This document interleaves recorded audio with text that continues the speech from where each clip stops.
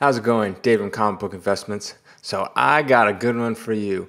These are going to be 5 comic books under $100 that are super good deals and went way below their fair market value.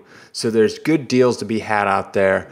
Each one of these comics, not only do I think it was a good deal whoever bought them, but I also think that they're good long-term investments. So that's why they're on this list, and I'm going to break down each one of these numbers for you. So let's get started.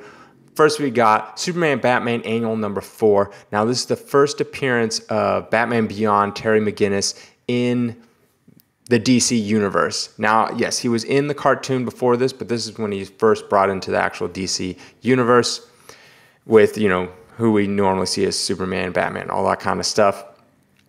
So this is an actual listing. You can see at the top that this sold for $100 not very long ago for $9.6. And the fair market value is, I would put anywhere between $135 and $150. So whoever bought this book got a really good deal. All the comic books on here are going to be 100 and under, and they're really good deals and really good keys to pick up. And you can see people getting good deals all the time.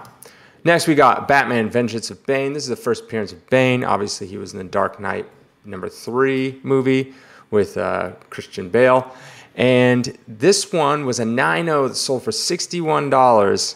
And the fair market value, I put anywhere between $110 and $125. So this person got a really good deal. This sold just a few days ago.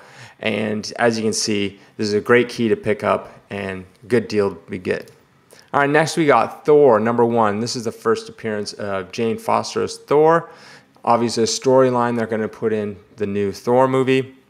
I really like this hammer and the going through the H. Never seen that, really paid attention to it before. So that's kind of cool. Anyways, this one was $70 for a 9.4. I would put this book probably fair market value anywhere between $130 and $160. So like I said, if you're hunting for good pickups, these are great pickups to get. All right, next we got is Teenage Mutant Ninja Turtles 51. This is the first appearance of Jennika, who is, you know, the 5th turtle, and it's a woman turtle. This one went for $100, and it was a 9.2, and I would place this anywhere between $130 and $160. So again, a really good deal. Also, another good comic to pick up for around $100 or under. All right, last we got Strange Academy number 1.